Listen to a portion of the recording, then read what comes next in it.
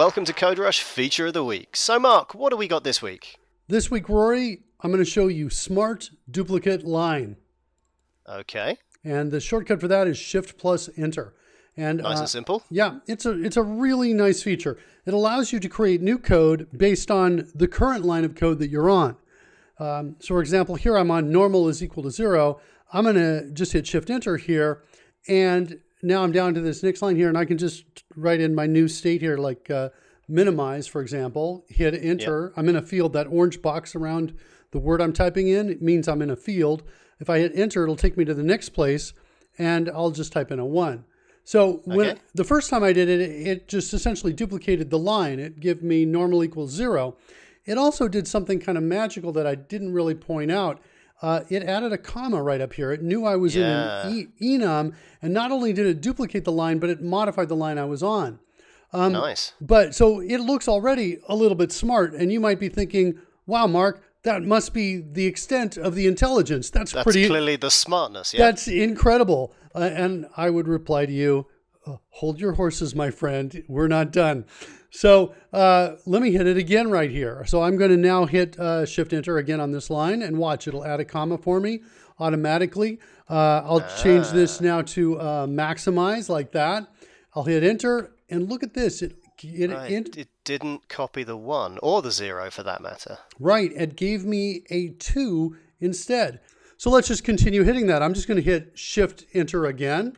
And now I can type in something new here. And notice what's happening here. It's just incrementing all the way up here.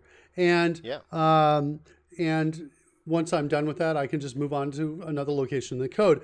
I wanted to show you here. Here I've got a constant declaration here. Unknown. I'm just going to hit, again, I'm going to hit Shift Enter on this. And we're going to change this to checked is one of the states right here. I'm going to hit Enter. Sure. I'm going to come over here, change that to a 2. So it changed. That's rather clever right there. It's not picked up on the whole of the value for changing. It's somehow recognized the type of the value as a hex representation. And I guess it knows that you're going to enter another hex number. And so it's only giving you a field around the O2 portion of that. Yes, exactly. They're doing exactly that. In fact, let's go back one so that you can see that. I'm just going to copy that to clipboard, save me some time when I go back down here, paste it in like that. And exactly, look at what they've done. When I come in there and hit Enter, they're suggesting I just change this. And so now I can change it to an O2, for example, like that. Let's do one more time here. And we're going to come in here and call this flipped. And at this point, you'll be like saying, okay, I get it. It's kind of adding 1 to each one of these. I saw it happen before when we did the enum. Let me change this to a 4, and we'll do it one more time, and watch this. Yeah, nice. Right? So there you go. So we'll just call this, like, for example, pushed. Come over here, and notice now it has clued in now that we are duplicating each time. When I do it one more time, it again doubles the number up right there and allows me to continue very quickly. For those who maybe think that that's wrong, that is double. This is, remember, a hex representation. So that character, that 1, represents 16. Exactly. And 0 units. So that is technically correct. Exactly. And so we can just continue all the way along these lines. I'll do it one more time. I'll just call this disabled 1, and there you can see the doubling that's occurring all the way through. Arguably, CodeRush is helping us even more than we expect here, because if you weren't aware of that, if you had somehow just allowed your mind to wander and you thought that double 8 would be 16, a 1 and a 6, because you were hoping to just shift the bits up, this is after all a hex figure, you'd be entering bad code at that point. But CodeRush has picked up on what the real pattern is here, the actually identifiable pattern, and is actually preventing you from making that potential mistake. Yeah. Also, I want to point out, notice to go from 0x80 to double it, CodeRush adds another digit for you and selects all those pieces there. All right, so next let's come down into my color settings class down here. And you can see I started to write some code here. I'm just going to grab Alice Blue here for now. And then I'm going to click on it. And this is going to bring up the color picker. I'm actually going to switch the color up a little bit. I kind of want a teal color here. And I'm going to grab something up like around this color, like that. And now I'm going to duplicate the line. Okay, so we're here. Now, initially duplicating, CodeRush is like, well, we think you might be wanting to change the type along those lines. I don't, so I'm just going to hit Enter. And then it's going to say, well, you probably want to change the name. I'm just going to simply change this from shade 1 to shade 2. I'm going to hit Enter. I'm not going to change this call either. Okay, but I'm just going to hit enter through all these. But now I'm going to go click it again. And I'm going to go in, and here's where we were, right? I'm just going to move it about that far in that direction. And I'm going to click OK. And so now you can see the color swatch is changing there. And now I'm going to come down here and I'm going to hit duplicate line, duplicate line, duplicate line, duplicate line, and check out what I've done. I've got even shadings of colors all the way down here. That's nice. So you've kind of given a vector from the first shade to the second shade. Exactly. And it's extending that same vector with each step, but it's altering all 3 points at the same time. Exactly. And so as a result, you get this even distribution of shades, incredibly easy, right, to build these, Very right? nice. All the way down there. All right, we'll come down over here. We'll just continue to show this. Here's some other constants. I've got add item. I'm going to change this to delete item, like that. I'm going to come over here, increment this by 1, and then we're going to do it again, and we're going to call this one modify item.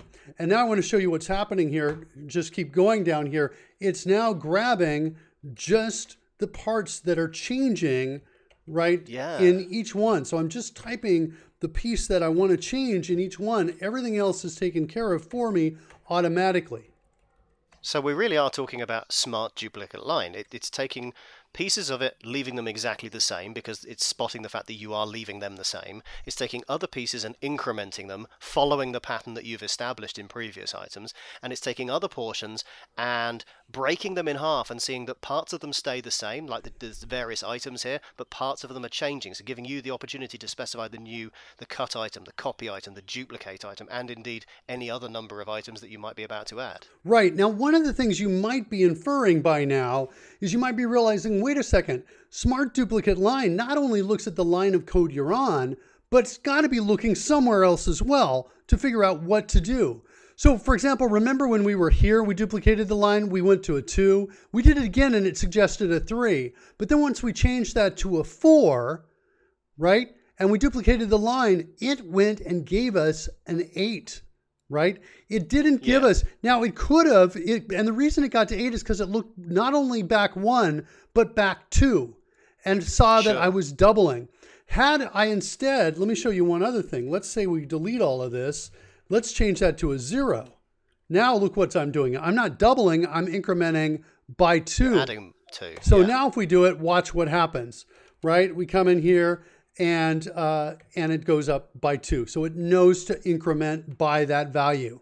So smart duplicate line looks not only back 1 line, but at least back 2 lines to figure out what is happening. Okay. Sure. So now I'm down in here and you might be wondering, you know, wait, okay, so I can do this on enums and I can do this on field declarations and constant declarations, but can I do this on regular code? And the answer is yes, you can.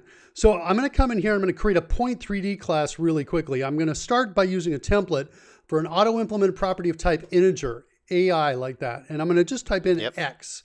Then I'm going to immediately hit smart duplicate line key, which is shift enter. And now I'm going to type in Y. Then I'm going to hit shift enter again and type in Z. And that's it right there. So I've got X, Y, and Z very, very quickly to create that class. Then I'm going to come down in here and I'm going to use a template called FRI, which just gives me a for loop using the variable I as a default. And I want to create a method that fills up a buffer with the specified color ranging from one 0.3D to another 0.3D. And that's what I want to do in between those 2 locations. And so my I is going to stop at the stop point dot, we'll go through, iterate through X first, like that. We'll say it's going to start at start dot X, like that. And we'll change the variable to an X. So we've just written this line of code. We haven't used smart duplicate line in here yet. Okay? Yeah. In fact, actually, I want to change this to, I want to actually include up to the stop point. So I'm starting at that point and ending at that point. And then I'm just going to use smart duplicate line on here. And then I'm going to come in here and hit the letter Y. And notice what it does here. Even though this is a lowercase y here, it's found the other y, the other x, and it's changed it to an uppercase. It saw that this was uppercase there, so I'm going to change that to an uppercase as well. Sure. Right? And now I'm done. That's quite the inference, yeah. And now I'm going to do it one more time, and I'm going to change this to Z, right? And now I've got it, right? I've got the code I need, and now all I need to do is add that final line of code in there, which is going to be buffer of x comma y comma z, and set that set that equal to the color, like that. Nice. And that's all I need to do to write that code that's structurally similar, right? Each one of these is similar to the line above, and to write that code very, very quickly. And that is smart duplicate line. That is fantastic, Mark. Well, thank you very much. I guess we'll see you next week on CodeRush Feature of the Week.